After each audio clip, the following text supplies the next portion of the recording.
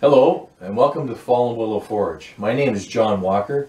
I'm the owner and blacksmith of Fallen Willow Forge. We are located in East Gwillimbury, Ontario, just north of Newmarket. And at this forge we offer a number of options for our customers. One is public workshops, so people who are interested in learning something about forging and actually doing some forging to make perhaps a knife or an axe or some other project of their choice. They can come here and do that. We also offer custom forging work. So for anybody who has a need for a specific type of item, a forged item, they can send me some drawings and plans and we'll certainly do that for them. And the last element of the business is demonstrations at events and fairs, that type of thing, where I act as a paid blacksmithing demonstrator and bring a mobile forging unit to those events and show people what forging looks like. Today we're going to be doing a demonstration forging basically a small leaf finial. Because of the nature of the length of the video, I can't get into a big project, but certainly something that's really quick. You'll be able to see how metal is drawn out of a piece of a shape, a rectangular shape, or a piece of round bar, and forged into a specific design. In this case, it's going to be a small leaf. I'll probably turn it into a little keychain or something just to finish it off. The other thing we'll be doing today is using the coal forge here, because although I do run propane forges and charcoal forges, the propane forges are extremely loud because they're a Venturi forge or an atmospheric forge, and they would definitely drown out the video on this. The audio, sorry, on this video. So we will be using coal forges today. The coal forge today, I'll explain a little bit about coal forges and how they work, and the coking over of coal, so that in order to actually do your forging. The other thing we'll be using today is this 327-pound Peter Wright anvil. This is a vintage anvil. It's probably circa 1890. So it's been around a long time, but it's the biggest anvil I own. I do have about 9 anvils here. And I can accommodate up to 4 people in a workshop, each having their own anvil, sharing a propane forge. So those will be the kinds of things we'll be using today. I might go off camera for a bit to do some file work on the leaf finial, or to use a post vise to do some of the work that may require that. However, you will see most of this process as we go along. So stick with me and we'll get started in just a second. I'll be getting this coal forge up and running. Well, welcome back. I now have the coal forge operating. I will be using a piece of 3/8" round bar today to draw the leaf finial from. The coal forge is an interesting thing. Many people ask questions like, do you forge in coal or in coke? And the answer to that is that you forge in both. You actually only forge in coke, but you need coal in order to make coke. So in the forge, I've divided the forge into basically 3 materials. I've got green coal, or raw coal, over here. I have the coal that's coking over, which means basically burning off the volatiles in the coal to make it into coke. It's happening here in the fire where I'll be doing my work, obviously. And then over here, I've got all my coke from the last time I used this forge pulled over, and I'll be using that to feed this fire to maintain the forging temperatures. The first thing I will do is put a taper on the end of the bar. So it's going to be a little point, a little rectangular shaped prism or point on the tip of the bar. That'll be the top of the leaf. The second thing I'll do is I'll then, somewhere down below that taper, I will put in a fuller on the edge of my anvil. And that fuller is going to be a dent that's going to isolate the material that's going to be used in actually forging the leaf. Alright, so we'll get this in the fire, get that nice and hot, and we'll start with the taper. What the coke is actually doing right now in the forge is acting like a refractory. It's less like a fuel, and it's acting more like what you would see in a potter's kiln, which is to keep the heat isolated in this ball, this area right here, so that I can utilize that to make the metal more malleable and have it yield much easier under the hammer blow.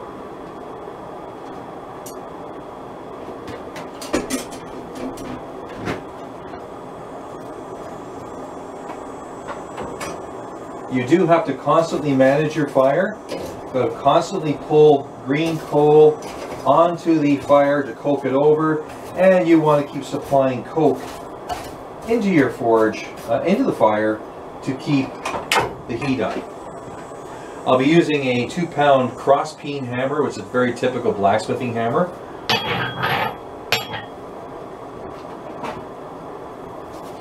And you can see that doesn't take very long to heat up at all. So now I'm going to put my taper on at the edge of my anvil by rotating the piece back and forth under the hammer with the hammer held at an angle.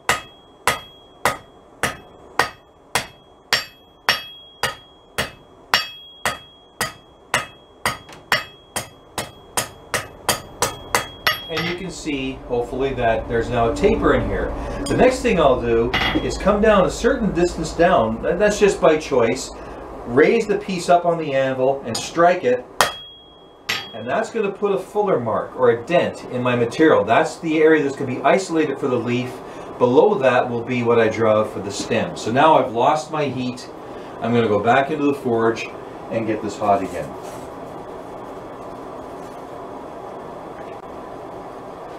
Our metal is once again hot, and I'll now develop this fuller area to make it a bit deeper and a bit more obvious.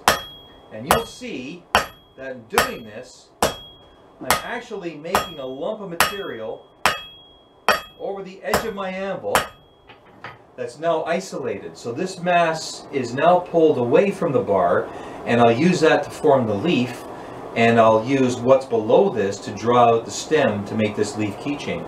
Now I'm going to continue drawing out some of that material behind the stem, or behind the leaf rather, into a taper. And you can see, as I strike on the edge of the anvil, acting like a fuller, it's pulling that metal, making it thinner, and as it gets thinner, the mass has to go someplace, so it's now moving out and getting longer. We'll now come back and we'll start to dress up the bottom of this fuller so it makes a nice leaf shape. It's time to also manage the fire a bit. Get some coal back in there, coke rather. Pull some coal up on top, it'll get coked over. Now one of the features of a coal forge is that I can add water to it to make a small oven or a small dome in the coking over of the coal. And this allows me to keep my fire very much like as if I was baking a loaf of bread in an oven. I can form a little oven with my coke and my coal, which will assist me in actually drawing out this metal. So we have a good heat again. And now this little bit of raggy area down here, we're just going to lightly tidy that up on the fuller. A lot of work in forging is done on the edge of the anvil, not always on the face as people might think. But to make this a little tidier, so our leaf comes out more symmetrical. Symmetry is a very important thing when you're forging.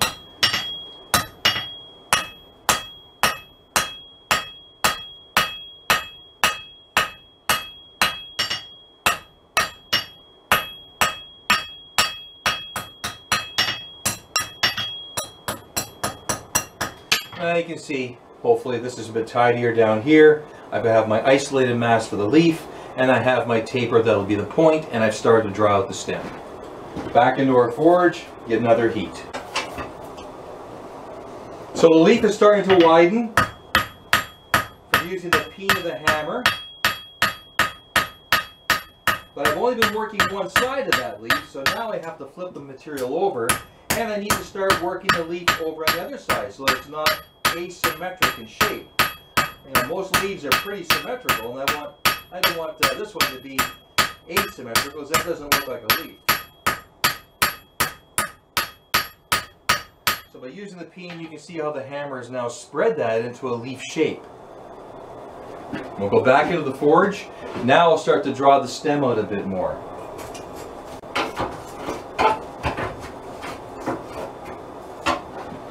So now we're going to go back to the edge of our anvil and start to draw out the stem.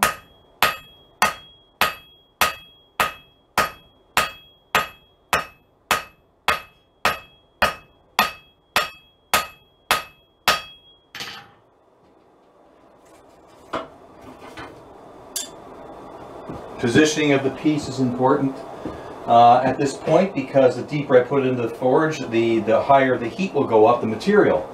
So the area I was working on, I want to specifically have just that area really hot, not my leaf. My leaf is very thin now and can easily be burned off. So I don't want to get that hot. And you can see how the leaf is very cold, but the stem is nice and hot. So we'll get back in here.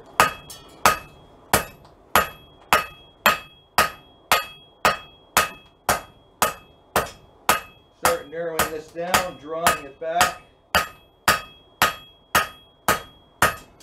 Straighten it all out. Getting all bent on me now from all momentum and inertia issues. Newton's third law.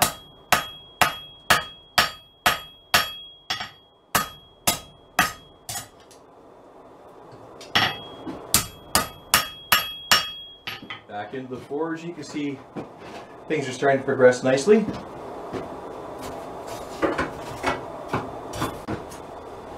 Now our leaf is developing well, and I'm going to use a different amount of power on my hammer now, because I really don't want to damage the leaf, but I do want to thin the area down around the base of the leaf to make it more leaf-like. In order to do that without accidentally smashing all that material, I have to be a lot more cautious with my hammer blows. But as I get away from that spot, I can start to be a little bit more aggressive and work up to the edge of my anvil to start to narrow this out, to start making it look more and more like a leaf. Hopefully that's in focus. And we'll go back in and continue to draw out that stem. Now that my leaf is getting a nice long stem on it, I don't need to have all of this material to hang on to. So I've now set the anvil up with what's called a hardy cutoff, or a hot cut. And it's just a sharp tool that allows me to, when the metal is hot, basically shear it off.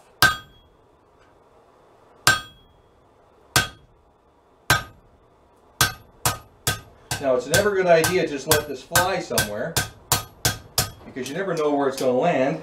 So you cut all the way, almost all the way through it, and then you bend it back and forth until your metal breaks around that shear point.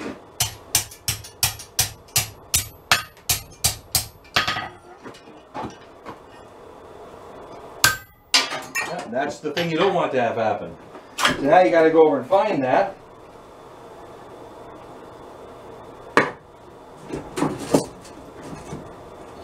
Got it.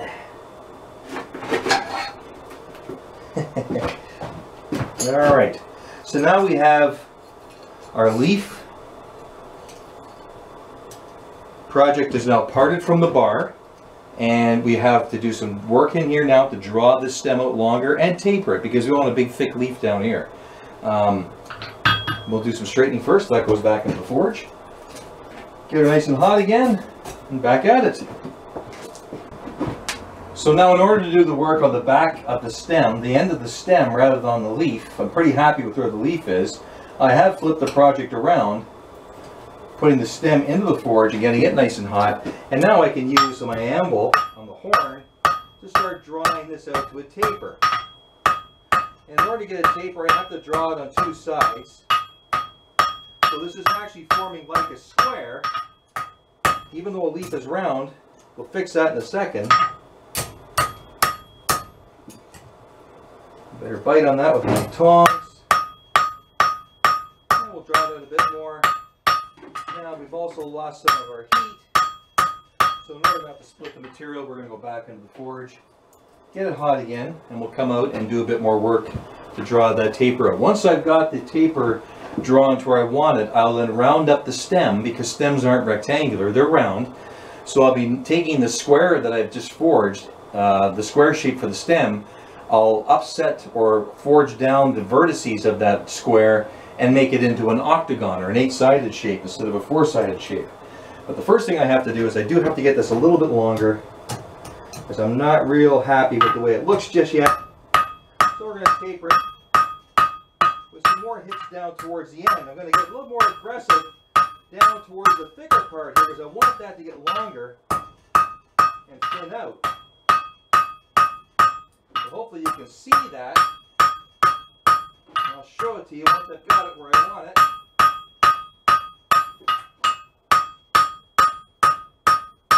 Now if I see that it's getting too thin, I'll simply stop forging over that area, but I'll forge up to it. So you can see that got much longer now, and hopefully you can also see that it's starting to taper out. You can also see that it's a square cross section.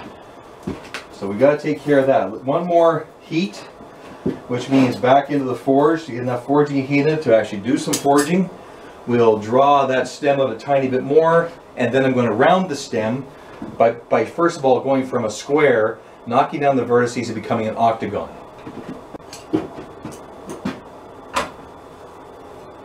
So the piece is very thin now in the stem area. It's not going to take a lot of heat or a long time in the forge to bring it up to forging temperature. Because it is so small, I run the risk of burning this up in the forge, especially in a coal forge. So I have to be very cautious of how much heat it gets. I also have to be very cautious of how much power I put into the hammer, because I could very easily overpower this material now as it is so thin. So what I've done is I've tipped the square up on its diagonal, and I'm now running my hammer down one side of the diagonal, flip it over 90 degrees onto the other diagonal, and do the same there. Now I only have to do two diagonals because the anvil is really taking care of the two that it's sitting on. So the surfaces that are sitting on the anvil are being forged by the anvil as the hammer strikes. And that's the idea of your anvil. It's actually doing work to the piece as you forge the top with the hammer. The anvil's pushing back and doing forging work on the bottom of your piece. So your anvil is just as much a forging tool as your hammer is. So we got a good heat on it. You can see it doesn't take long for that to heat up. Now I've got to run this tape, I've got to run the diagonal out right to the end of the piece now, so I don't wind up with one square section and one round section. As I'm doing this, I'm also making the piece longer. I'm also making it round, but it's also getting longer. And I can see where I have to hit with the hammer in order to tidy things up. A little bit of work right there on the tip to make it a point. You can see I've changed my hammer stroke to a bit of a pull, and hopefully you can see that the stem is now becoming round instead of that square we had. Now I got to do another bit of work up here, so we'll go back in. We'll flip it around actually, because it's going to be easier to get that part into the forge. That's really the only spot I need to get hot. The other part turned out quite nicely. So this is our preformed leaf blank. You can see the leaf is formed out here, and the stem has been drawn out and has been rounded and tapered, and the fullard area in the leaf has been cleaned up. So now what I'd like to do, and usually when I make a leaf I will put a detail in, which is the main vein in the leaf, and I'm going to do that by using what's known as a swedge block. And I use a swedge block that has various shapes in it to preform my leaf, to actually using a smaller hammer now and a good high heat. I'm going to start to fold my leaf in half, which is going to produce a bend, a thickening in this area where the leaf folds, right at the fold. I can then forge that thickened area down to make it a permanent seam, and then by opening my leaf back up, I'll be left with a vein effect in that leaf. It gives it a much more realistic look. So now that the forge is again up to temperature, I'm going to turn it down because I certainly have to be careful with the fact that the leaf is so thin that heat could vaporize this in absolutely no time at all, and all I'd be left with was a stem. So I'm going to go back into the forge now. Not very deep, just deep enough to pick up the heat on the leaf, the part that I want to fold. I'm going to turn this heat way down, just let this idle. And when it comes out, I'm going to set the leaf over top of one of these, probably here to start to get the curve formed, and then move it over and gradually get a bigger curve in the bigger fold rather in the leaf, and then I will seam it. So you can see that didn't take long at all, and that's what you have to be careful of. So now I'm centering up the leaf And using this small ball peen hammer, I'm just running the leaf, the hammer right down the groove in the swedge block. I hope you can see this. And I'll show you what the end result looks like. So we've gone from our flat leaf, and now we're starting to put a curve into the leaf, and I'm going to do that a couple more heats to fold this right over, and then I'm going to seam it, and that'll make a permanent seam which will become the vein in the leaf. Back in the forge. So now that I have this the leaf partially opened, I can get my chisel in here and then start to just gently open it up. Open the edges of the leaf back up just by manipulating the chisel back and forth. You can kind of see how that's now starting to open. Hopefully you can see the change here, how this is starting to open up. Now I'll do that until it's wide open, and then I'll have my leaf open back up, and I'll have the main veins forged into the leaf from the crease that was made during the fold. So back in the forge, need a fair bit of heat. I think we're going to have to do a little fire tending here and get some more coke back in the forge to get the heat up.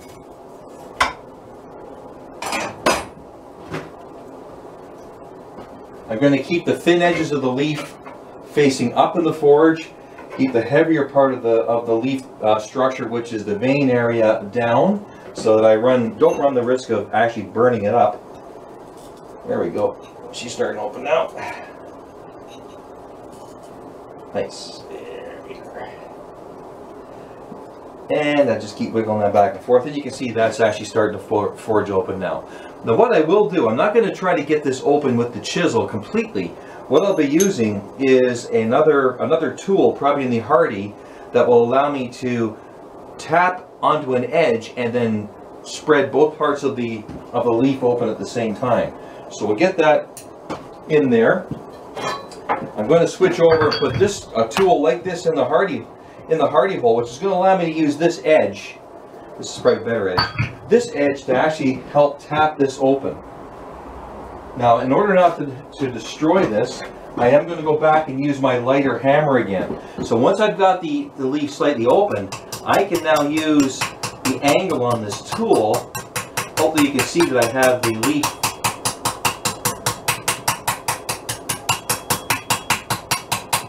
by manipulating, angling the leaf differently, I can then start to get the leaf open back up. So now we have our leaf is finished off. The main vein is in there that widened the size of the leaf out a bit. Next thing I want to do is, because this is going to be a keychain, I want to put a right angle bend in the stem to start my loop for the keychain portion of this project. Whatever stem I have left over, I'll then twist around the stem to finish it off. So we're getting pretty close to completion now. So I'm going to flip our piece around, and now I'm going to put it in with the stem into the forge. And I want the heat to be fairly high up the stem, close to the leaf if possible. I do want to turn this forge down a bit because it is raging pretty good right now. I'll be using the edge of the anvil. There we go. You can see we have a good heat. That didn't take long at all. So now I'm going to be coming off the edge of the anvil, and I'm going to be tapping the stem down. Give me a bit of a right angle bend here. You can kind of see where I'm going with this. All right. Now, if I wasn't doing a discussion and allowing this piece to cool off, I would actually continue to forge. What I'm going to do right now, in order to keep that bend, is I'm going to quench just a portion of that off, and then with the remaining hot material, I'm going to start to bring my loop around on the horn. So now you can kind of see what's going on. I've got my loop started here, and I'm now starting to bring this material around. I'm going to use the tip of the horn to get a pretty tight loop, but what's left over will be wrapped around the stem. All right, so I've got to go back and get this hot now. Leave this cold so I don't actually straighten this out as I'm trying to forge a loop. So back in the forge. The best thing about a small little project like this is you actually get a great practice on a lot of blacksmithing techniques. The second good thing about it is that because it is so fine, It doesn't require a lot of heat to get it to be where you want it to be. And you can see as I'm coming around the horn now, using the very tip of the horn, I can start to form the loop that I need for my keychain. All right. So you can see there, just that little simple movement, I now have a loop formed. I'll go with a pair of scrolling tongs, which I'll show you in a second. These are what I call scrolling tongs. I'll use these to actually twist my remaining stem around, so we get a good heat on it again. Now what I will do is I will quench off the loop, because I don't want the loop to forge while I'm twisting my stem. A little bit of fire management. We're losing some of our heat. We're back in. We're going to be using the horn of the anvil just to round out the eye of the keychain a little bit more symmetrically, and then give it a couple of twists. Maybe put some organic bending into the leaf itself. So all I do to round this out is basically come on my horn and just lightly chase the loop of the keychain around the tip of the horn.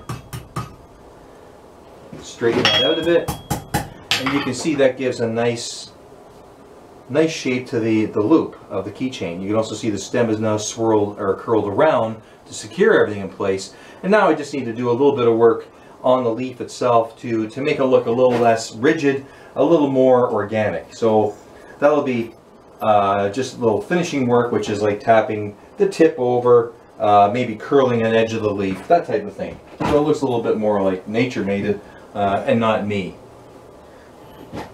I will switch over to a lighter hammer for that, because this work is pretty delicate. It doesn't need a lot of heat and doesn't need a lot of force. I'll grab well onto the, there we go, and we'll just come around here and we'll bring the tip over, maybe forge out a little bit of the leaf this way and a little bit of it this way, just to give it a bit of a flow. That looks nice. Maybe a slight bend this way. Just got a little bit of curve in the stem, and we'll give it a quick brush. Put it over, same on this side. And there we have our finished leaf keychain. Now it's almost finished. What I do like to do with this is I'll set it close to the fire now, not in the forge, but close to it, and I will get my supply of beeswax.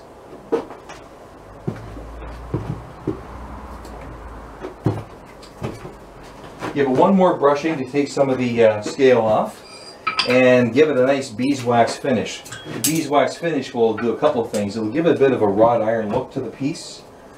This isn't wrought iron. This is just steel, so it's, you know, it'll darken it, make it blacker. And the other thing it's going to do is it's going to help protect it from rust. So we just give her once over this way with a nice amount of heat on there still. I will grab a rag or a brush. Maybe we'll use a brush for this. Pick up a little bit of the beeswax on the brush and then just start to lightly brush it on. Now you have to be a little bit careful when you're doing this, because sometimes the beeswax does want to flare up. Yeah, you don't want to have this, you know, too close to anything that burns, including yourself. So we'll put that there. Move our tongue over so we can get that spot. And I hope that you can see as the beeswax burns off, it actually polymerizes and darkens the steel. So now we have a nice protective coating of beeswax on our finished part.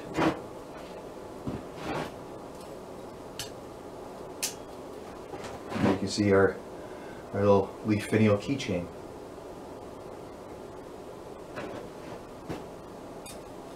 Well, this concludes our the blacksmithing demonstration, and I'd like to thank folks for hanging in there and watching this to the end, hopefully. If you are interested in pursuing a workshop, you can certainly contact me at through Facebook. The hashtag is @FallenWillowForge, all one word. Or you can send me emails to jpwalker1957@yahoo.com. And we can arrange to some kind of a workshop for you. You can certainly go to the Facebook page and take a look at all the workshops that have been done at Fallen Willow Forge and see the results of what people have been forging here. So again, thank you very much. It's been a pleasure doing this demonstration, and I hope you have a great day. Bye-bye.